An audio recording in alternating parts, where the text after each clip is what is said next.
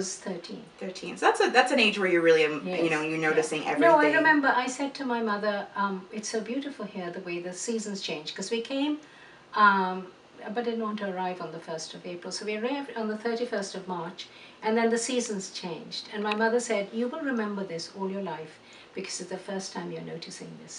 Wow. Because you see, in Ottawa, the seasons change so dramatically. And I love the drive. We have the driveway, but we had the driveway then. The consulate was the actual High Commission was on Wilbrod, and that burnt down, which is very sad.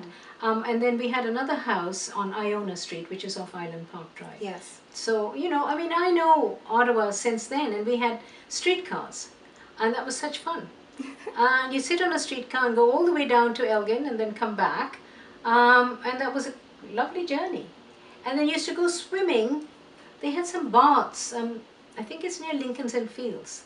They have some baths there. Yes, because if you're near Island Park, Yes. you would have seen that. Yes. Wow. Yeah.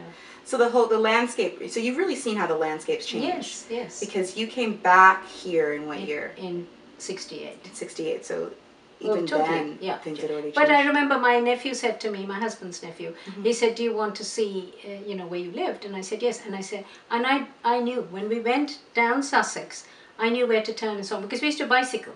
Oh. And so I remembered my home, and I remembered that. He was astonished, but I did. The same thing happened in Delhi. I mean, I have a good memory for places. Interesting.